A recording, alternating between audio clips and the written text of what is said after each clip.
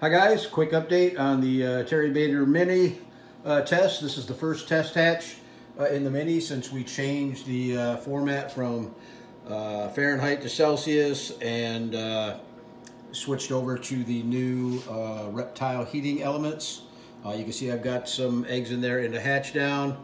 We're running about 99.7 degrees at 54% humidity, and we just went into lockdown today, so we added a little bit of water. You can see down here in the bottom, I've got a couple, they're actually silverware tray drawers, and I use those for my water for humidity.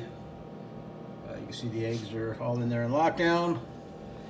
And we added an extra light. There's the heating element, but I added an extra light bulb just so I'd have lights in here when the heating element was turned on. So let me get this door closed back up. But that's it. They went into lockdown today and should be back here in about 3 days with some freshly hatched chicks. And we'll post another video then. Thanks a lot.